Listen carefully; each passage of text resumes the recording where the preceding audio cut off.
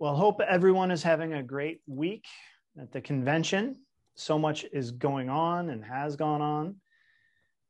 It's a pleasure to be back with you guys. I'm Eric Bridges, Executive Director of ACB, and I'm pleased to be joined today by our Chief Financial Officer, Nancy Becker. How's it going, Nancy? It is going well, Eric. How about yourself? These are really, really busy times, but I think things are going really well. And we're really happy to be here today to talk with you about the last several years within this organization from a financial perspective and what that has really sort of enabled us to do for our membership in the broader community. And so much of the work that is done that's external, you see every day with regard to the advocacy initiatives, our communications, all of that. But what isn't always seen is the work that's going on behind the scenes with Nancy and her crew, both in the Minneapolis office, but also within our thrift stores. And Nancy and I work very closely. A tremendous amount of really good stuff has occurred over the last several years. And it's initiatives that the board, the leadership of this organization has helped to lead. And what I thought we would do this morning is, Nancy, have you kind of talk a little bit about the three accounts that we have as the American Council of the Blind, what they are, why they matter, and what has taken place in particular with these three investment accounts over the last, let's say, 5 years or so.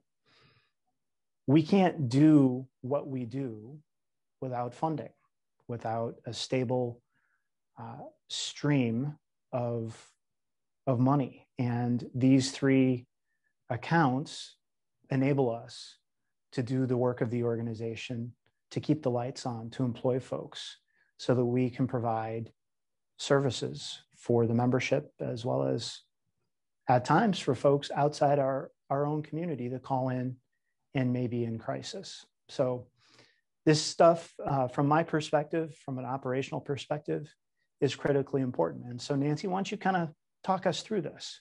I sure can, Eric. First, ACB, I'd like everybody to know that ACB has an investment committee that meets periodically to review how our investments are performing. And we also asked our investment advisor to provide insight on what the market trends are. That's right. And Nancy, our investment committee is composed of members of our board of directors. You help to staff it. I attend, as well as Tony Stevens, correct? Correct. So we have a group of, I think there's 5 people on that committee. Mm-hmm. The investment committee has an investment policy, which our investment advisor utilizes when making investment decisions with our investments. So our investment advisor doesn't randomly just choose what to do. He has to follow our policy that we have set up with our 3 investment accounts. So ACB has 3 separate investment accounts, which are the restricted and endowed fund account, the legacy account, and the board designated reserve account. So the first one is the restricted and endowed funds account, and this one is restricted primarily for the student scholarships. And within this account, this is further restricted for specific scholarships. So has been some donors that have given money for a scholarship, and so we keep that separate from the other scholarship awards. The second is the legacy account fund, and this is where the legacies and bequests go, and it helps to meet our operating expenses. The third account is the board designated reserves, and this consists of unrestricted and reserves designated by the board. And it more or less functions as a rainy day fund, right? When we have issues like last year. Correct. So if we need to take funds out for operating expenses, we need to request the money be removed, and the board needs to approve any money that's withdrawn from this account. So there is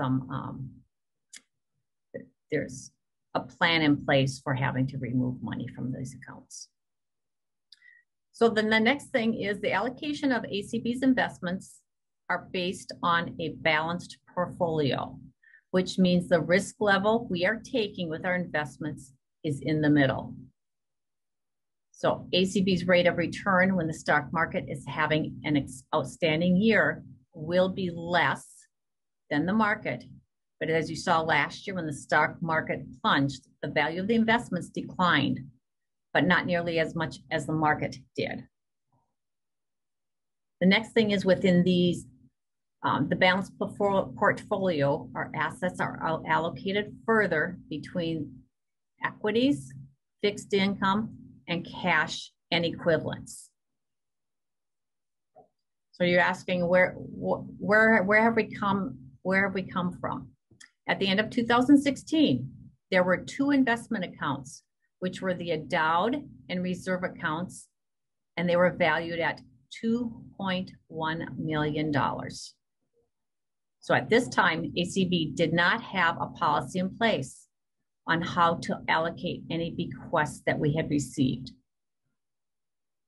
So this led to an establishment of the Legacy Fund account in October of 2017 and a Legacy Endowment policy in 2018.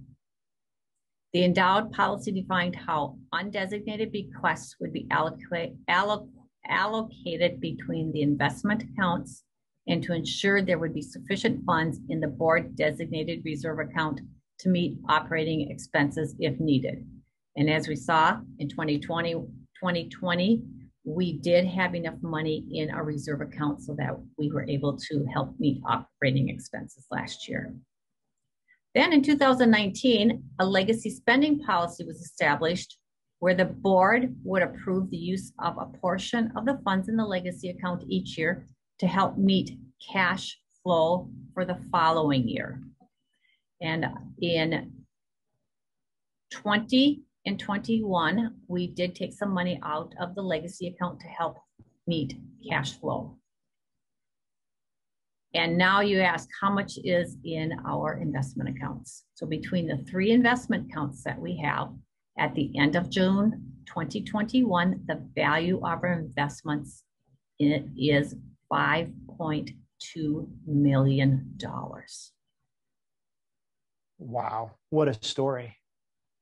It is a big change from what we were in 2016. So obviously, some of this is market driven with the market continuing to charge forward and us having exposure to the market. But then in addition to that, folks have included us in their estate planning. And that has helped us immensely and helped us not just establish the legacy fund, but to actually have meaningful monies in there that, as Nancy said, we can, per the policy, take out a certain percentage every year to help support the work of the organization. Isn't that right, Nancy?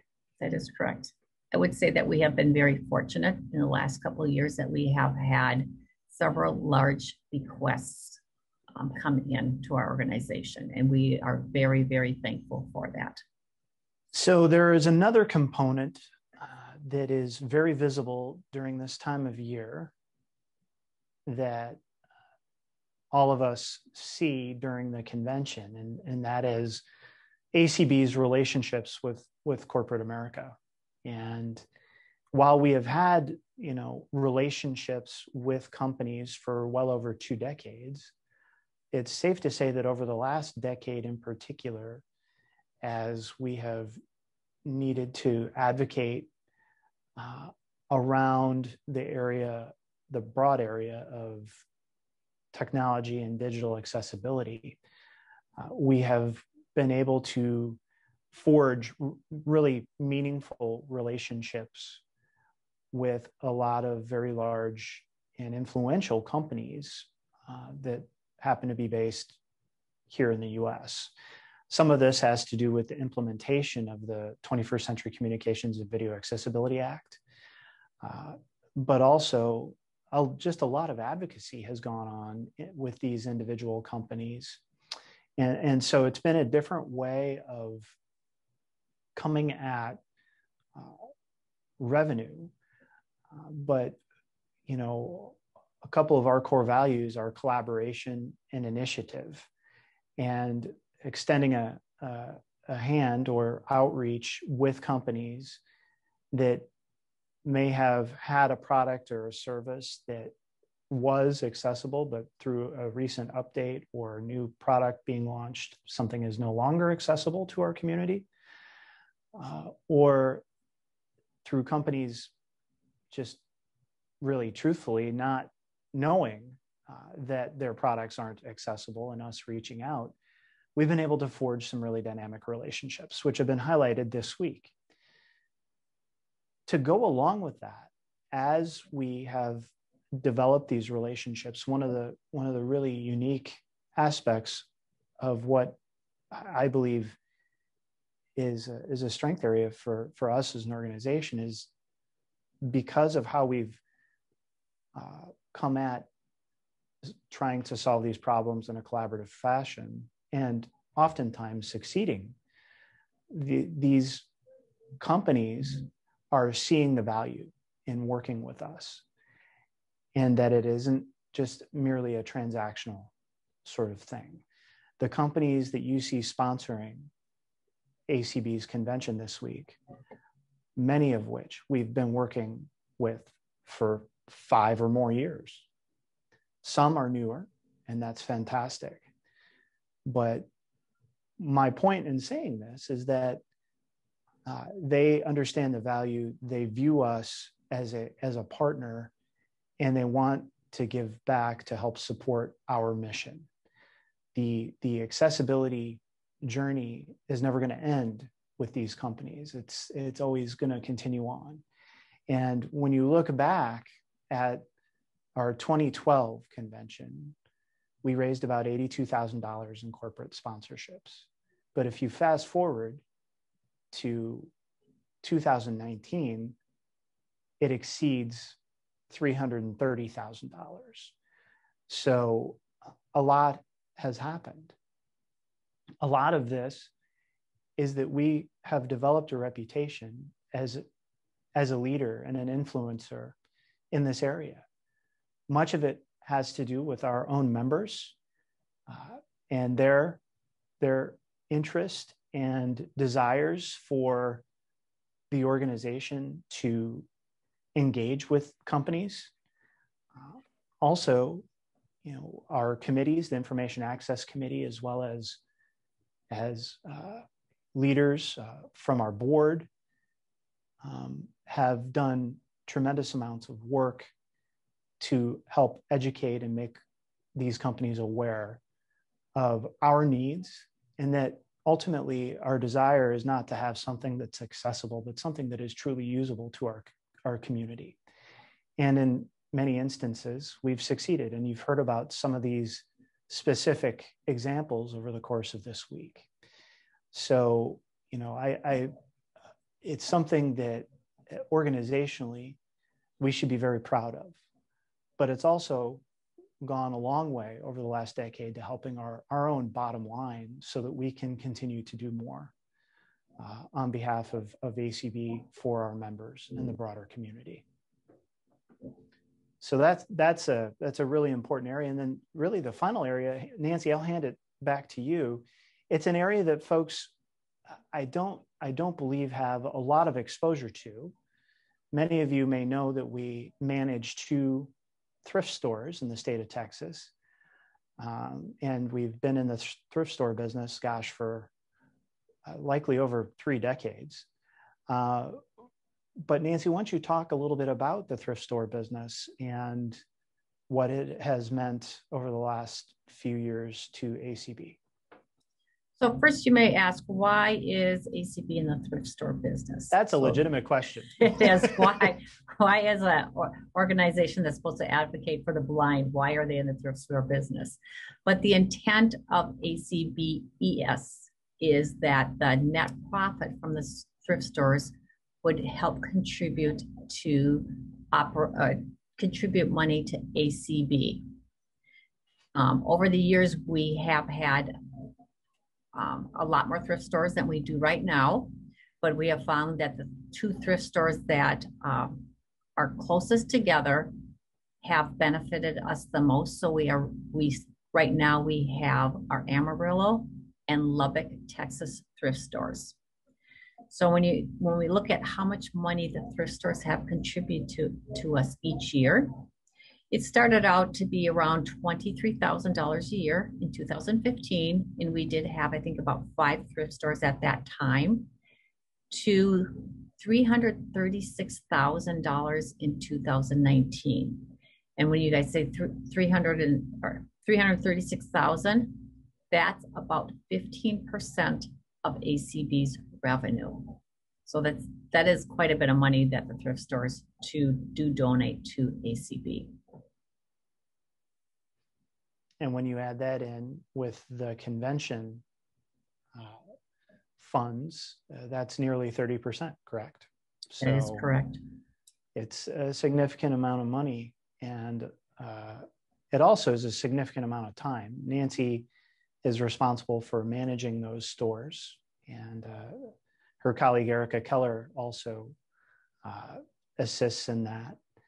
And it's been challenging. Last year, the stores were closed for a while, correct, Nancy, as part of the pandemic? They were closed for, I think it was the month of April. And then when the stores opened up, the retail was a little bit slower than it was before. But we take care of everything from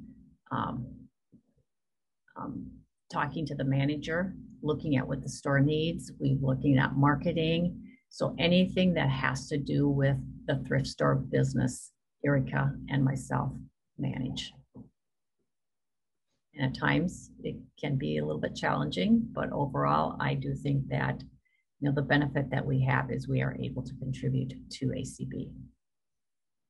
Yeah, it's again, it's another really excellent story to share that not a lot of people really fully understand. And, that's okay. But I do think that these are areas of the business of ACB that are important for folks to better understand. I know that every year Michael Garrett, as he does as the chair of the ACBES board, provides a report. And obviously the last few have been really very positive, but wanted to kind of take you in a little bit to Nancy's world and just talk a little bit about it. So Nancy, thank you for that. Any other thoughts before we depart? No, I'm enjoying the week. I think the convention is great. If you have participated in the convention and would love to, shout out to us, we would love to see that. And I'll tell you something, I am so looking forward to getting together in Omaha in 2022. I miss not seeing members and attendees at the convention and throughout the year. I totally agree. It is so much it's just so nice to be together. And I think at times we might have taken a little bit of that for granted. And the last year has really shown us that, we can do this. We can conduct a really successful virtual convention, but having people together, being able to share in fellowship and just hang out, it's hard to replace 100%. So looking forward to seeing you all next year in Omaha, and please have a great rest of your convention. Take care.